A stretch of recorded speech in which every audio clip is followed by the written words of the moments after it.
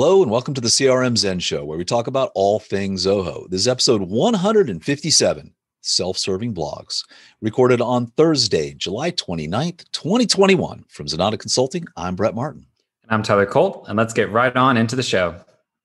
Yes, we shall. So we'll start out as usual with our announcements and events. We have our upcoming webinar on Zoho CRM Plus, our product overview. I wonder if it's going to be as popular as our Zoho One product overview was. That was it's rapidly, I think we've got 11,000+ views this year in the last 6 months. But we're going to go through every single thing that is in CRM Plus and why you may want it. And as always, we've got other events that are coming up. And if you're interested in any of those things, you can head over to zenata.com/events. And man, was today a busy day. We got a ton. Yeah, we had a ton today. Most of these announced, of course, in the past couple of days. So hopefully any of our listeners are able to jump into these if they did want to attend. Yeah. So between the special show we're doing, not Friday, but four events today. And next week, do-it-yourself mobile apps. That should be pretty good. Then our overview and best practices. Yeah, we need to get this list, get these people planning ahead of time. But if you want to find an event, just head over to zenata.com events, and that's where they all are. With that, let's jump right into the news. So I know we've talked about it in the past, Tyler, but Zoho Invoice is now free for all SMBs. The crazy thing is, I went to Zoho Invoice, and I thought it was free. I don't understand. I'm not seeing the limitations here, and I'm not seeing any other pricing. They're just saying it's free. Period. Yeah, and I remember the last time we were poking around, there was a limit on how many invoices you could send or how much revenue you could be driving through it. So I'm assuming maybe they're just not there on the kind of marketing page. But I think there are some limitations here in terms of making sure they're keeping you honest as a small business. Yeah, there was, but they didn't put them in the article on the official announcement. And so I thought, well, I'll just head over to the page and it'll have pricing and we'll see what it is here. But it sounds like it's just free. This is like we talked about it before, a little bit of a gateway drug to Zoho. I mean, Zoho Books is great. Mm-hmm. And my guess is you get hooked into Zoho Invoice, you're going to want Zoho Books, right? Yep. And which, by the way, Zoho Books has Zoho Invoice in it. So then you're all set to go. But good stuff. Absolutely. So, nice job, Zoho. And then CRM Plus had some recent updates added to it, but it's also they added social, but there's also a bunch of updates to analytics here. Did you look at any of these? A lot of these are kind of the same types of updates that were coming out for Zoho Analytics, the 5.0 release, right? Increase the some new reporting, presentations that you can build through Zoho Analytics, kind of tying them into Zoho Show if you so choose. So kind of a variety of updates there on analytics. But if you are not on CRM Plus and you're on Zoho One, these also apply to you. They're not unique to CRM Plus. I think a lot of those just around Zia automation, kind of doing some querying without having to build all of your reports yourselves. So good updates there for, maybe users who are a little less used to working within analytics. Yeah. And oftentimes, I think these things are always included in CRM Plus when they come out, but then there's usually a separate announcement around that at all. Yep. And then this is kind of cool. So Zia Search now has its own browser extension for Chrome, Edge, and Firefox. Mm-hmm. So, and this will search across 20+ Zoho apps and search them all and find out what you're looking for. Now, I think you can go to search.zoho.com, right? And kind of get that same thing. So this is basically just going to be a nice little Chrome extension. Tap it, away you go. Nice. Yeah, and I actually like Zia Search a lot. Oftentimes people are going to be using books and CRM or, desk and CRM, and being able to quickly search a customer and have one place that you can open them up in two separate tabs into those two different applications. Just nice. It's saving you a click. You're just searching that email once rather than twice. So nice to be able to do that from Chrome. I'll actually probably install this myself. I would see myself using this. Yeah, the nice thing about it too, it's a right-click extension. So it's basically kind of being added in as a service. So you basically just highlight what you're looking for, then right-click on it, and you get these nice options, and it brings up everything you're looking for. So pretty nifty. Yeah, one of those Nice benefits I think of having a lot of applications in a shared ecosystem, so you're able to just search across them. Yeah, it's going to search books and CRM and documents. Good stuff.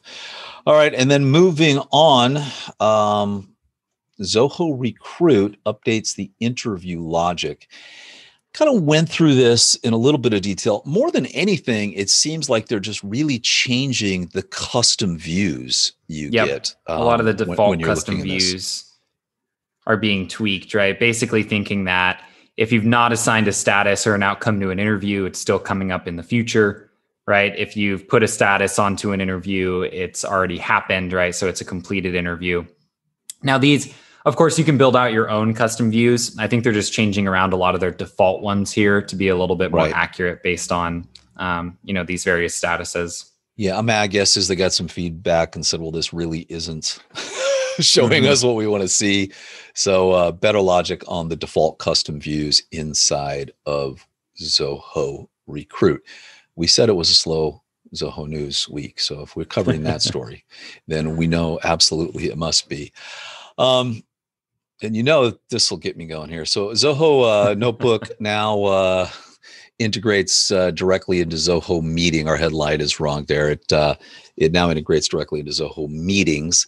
It did this before, and this is a completely updated version of that. It kind of used to pop up on the side. Now it's kind of got a really, really tight integration into Zoho Meetings. So it's kind of cool. So you're in a meeting, just right there, you can go ahead and take the notes. They're going to save to your notebook.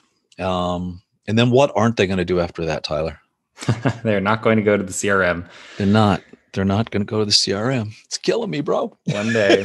I do like this though. It's nice to have the notes actually within the meeting interface, right? So you're not having to have two tabs open. Maybe you want to go full screen or something like that. You can still be taking your notes. And it actually allows you to pull up a variety of notes. So you don't just take one for the meeting. You can actually pull up an existing note and add some extra color there as well. You can have associated notes, and it's two ways. So if you actually are in Zoho Meeting, you can click on the meeting and bring up the associated notes that are associated with that. So you can be in Notebook or you can be in Meeting, and you can access the notes either way. And of course, download your notes as well. So, hey, this is a workaround. Download the notes and then upload the notes. Or do what we did and just build a creator tool that sends rich text notes to the CRM that way. Yeah, you could do that as well. Our own little notebook, if you will. Anyway, very, very cool. Notebook team keeps chugging along, and I'm happy for them. All right. And then TrueSync got an update for Mac. Came out for Windows a little while ago, and now it's for Mac, and it's cool. I use TrueSync. Our entire work drive is backed up to a 4 terabyte SSD that I've got on my desktop here. So anytime anything goes in, it just takes all those files and puts them to this SSD. And it had some problems kind of with air handling, files it couldn't do. There were some other things, and this new version is slick. It's really, really slick. And if you're not familiar with TrueSync, this allows you to basically synchronize from Zoho Work Drive to your Mac or PC. You can be selective about it. It's going to show you all the files, but you can say, I want these locally on my hard drive, and it will pull down those local files to your hard drive. So they spent a lot of time working on this. None of this stuff is trivial. Doing this, mapping this and just allowing to pull other stuff in. So it's been coming along quite well. So I like this app a lot. Especially it gives you a drive. It gives you a drive so you can just pull stuff in and access it. That's more than anything else. The nice thing too is that if you're working with, let's say, like a PDF or something that's in Work Drive and you pull it through TrueSync, you can edit it in your choice of PDF editor, right? And then just push it right back up to Work Drive, all just through your desktop. It's really nice. I mean, I can imagine for me, most of what I'm working on, I can just pull it into Writer, no big deal. But if you're doing design work or things like that, where you do really need to edit something with your tool of choice, right? This is a good way to do that while still getting the benefits of being in a cloud file environment. Yeah. And it's funny, someone was asking about whether or not Work Drive scans for viruses, and we can't actually find that. We can't find it if you just go ahead and drag something into WorkDrive for scanning for viruses. But if you're using TrueSync on your desktop and you drag it to a folder on your desktop, it scans it for viruses before it uploads it to WorkDrive. So I found too, just a fun fact for listeners, the CRM does scan spreadsheets for viruses when you go to import them. Good. I bumped into that a little while back and found that. And it does I have to think that even though we can't find it, that it actually is scanning stuff when you upload it to WorkDrive. We just can't find the document that says it is. And then now Workerly adds temp availability. So they had this before. If you're unfamiliar with Workerly, it's an application that basically allows you to manage your 1099s, your temps, those kind of people. And this is kind of a nice app, especially if you're a big Zoho People user, because if you're using Zoho People and you want to have your employees in there, you have to add them. You have to pay for them. They have to be a paid user inside Zoho People. So if you're on Zoho One, it's kind of funny if you got the Zoho One instance where it's pick and choose, where it's not all your employees. People becomes kind of useless because you actually have to add all your employees in order to use Zoho People. But a lot of companies have temp workers, and they're not necessarily employees. And they've changed the way you can kind of handle their availability. So now, apart from the temps, you yourself can go ahead and change their availability status, and it's kind of editable at any time. Did I miss anything on that? Nope. I think that's about it. It's just giving a couple extra options for, identifying which temps are available, unavailable, and so on. Kind of a simple update, but one I would imagine is pretty useful. Yeah, especially if you're using Zoho Workerly. All right, buddy. And that brings us to our implementation of the week. This is a cool one. Kind of talking about this pre-show a little bit, I think. Yeah. So this is one that one of our team members, Bruno, built out using Zoho Analytics, basically pulling in some Zoho Books data. And so, with Zoho Books, it's pretty common that we bump into customers who are going to be paying some type of commission plan based on invoices paid, right? You get your commission once we get paid on that invoice. And one of the common challenges with that is that if you pull all of that invoice data into Zoho Books and you start pulling reports, and let's say you look at, last month's payments so that you can calculate how much you owe everyone. Well, if someone had to do a refund or a credit back or something on one of those invoices, if you're just pulling a report on invoices, it won't show that because those would go in as a credit note. And so, basically working with a client who had set it up such that, they had a table of the invoice sales and then a table of the credit note sales, and we're just subtracting them to get the numbers. And at the end of the day, it wasn't taking them too long. It's not the end of the world, but, it could be a little bit better. And so kind of what we did is, you pull that invoice data, pull that credit note data into analytics. You create a query table, which basically stacks the invoices and credit notes on top of each other with some identifiers, so that this is a credit note and this is an invoice. The purpose of doing the query is to make them into one table. So they have one amount column, they have one date column on when they happened, right? So you're actually able to put them onto one report. One little trick is we had to take all of the amounts from the credit notes and make them negative, so that once you sum them, because they actually come in with a positive amount for the credit note, but against an invoice, you want to treat it like a negative amount, subtracting from sales. And we're actually able to do this unioning the invoice and credit note items as well. So you can actually see that this credit note went to this specific item on this invoice to reduce sales. Then from there, you have one table where all invoices and credit notes are rolled up against salespeople. And you could just pull your reports directly from that, kind of create any dashboard, widget, or report that you're hoping to see just based on this one table. Wow. I didn't know it could be done. Time saver. That's totally slick. It's a slick. time saver when you're, because it makes sense. You don't want to pay a commission or you don't want to do something if you didn't actually make the sale, right? If we had to do a refund, then, that shouldn't count towards someone's total. So with a quick little SQL query, we're able to, create a table that allows us to do that. Very nice. Very nice. So all right. Kudos to Bruno on that one. Yeah, nice job. And that brings us to this week's read. I went to HubSpot. So basically they did this in 2019, 2020. They did the 2019-2020 comparison last year.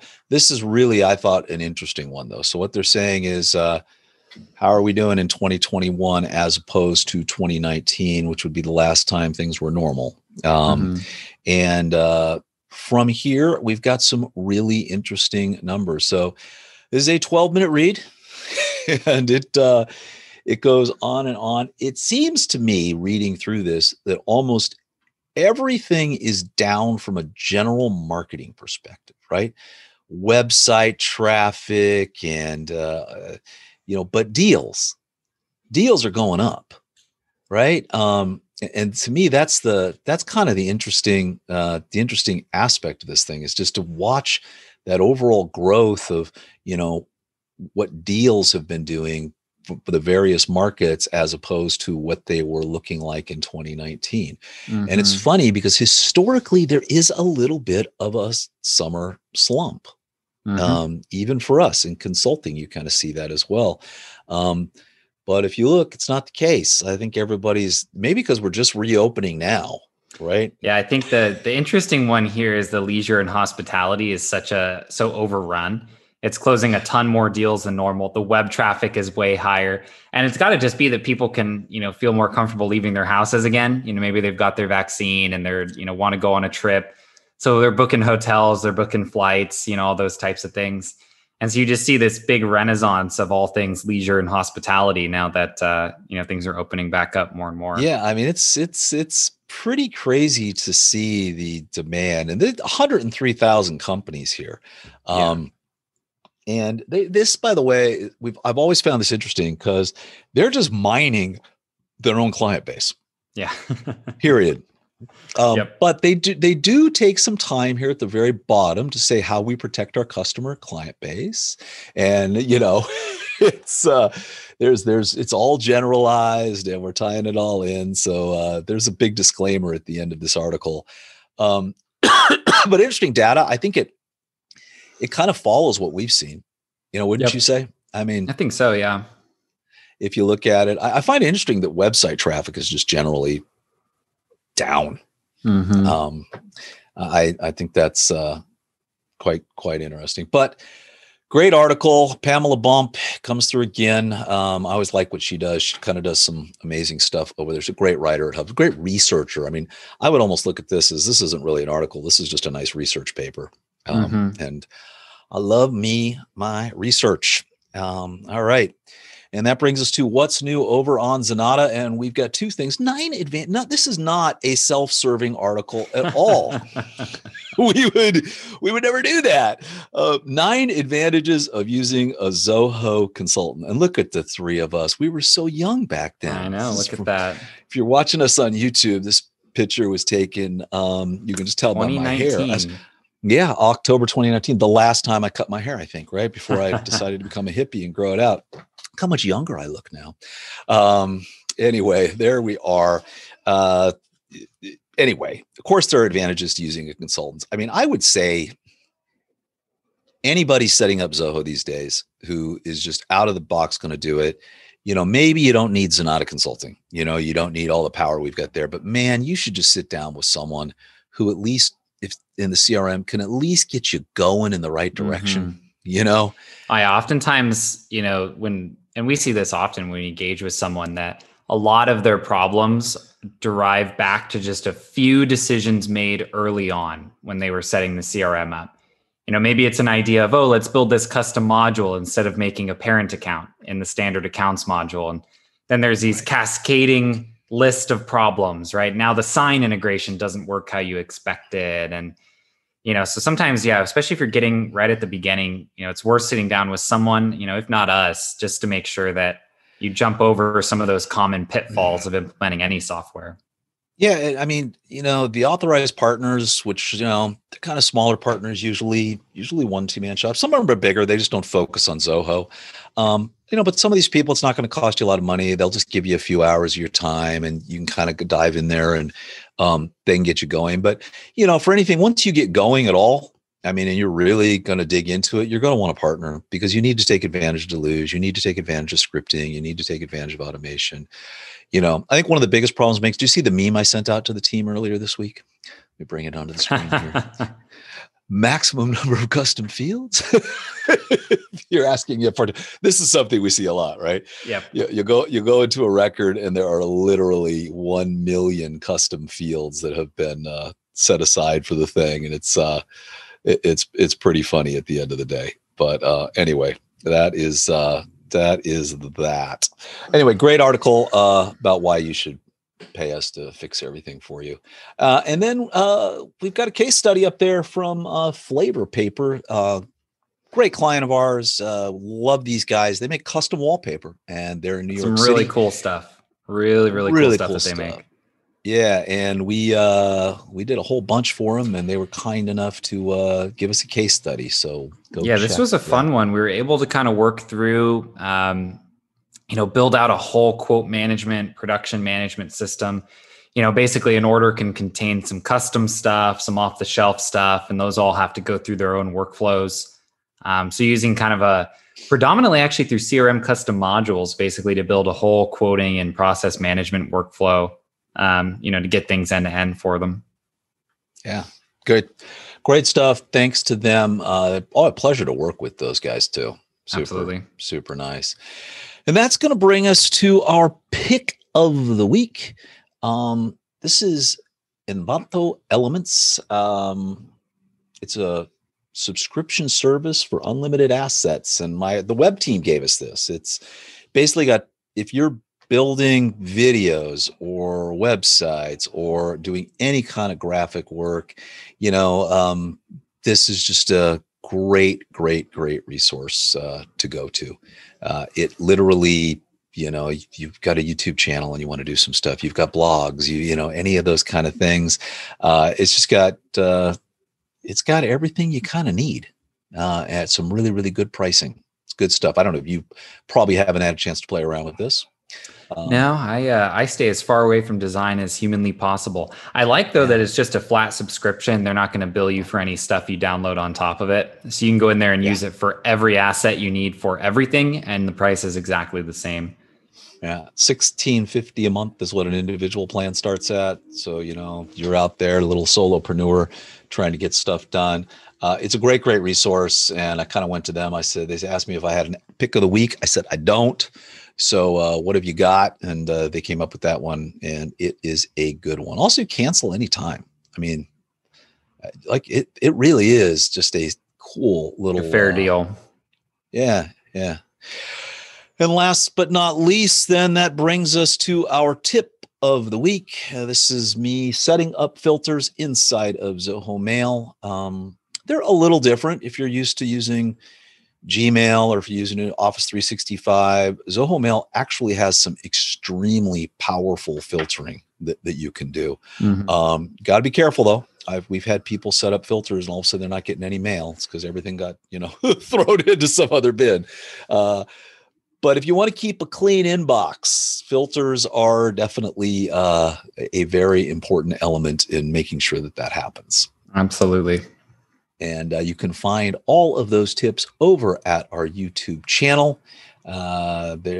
Everything's there. Boy, Tyler, it's creeping up here. Zoho 1 is going to overtake Desk here any day. But everything, all of our CRM Zen shows are there, all of our tutorials, all of our webinars, everything. You can find it over at youtube.com/Zenata.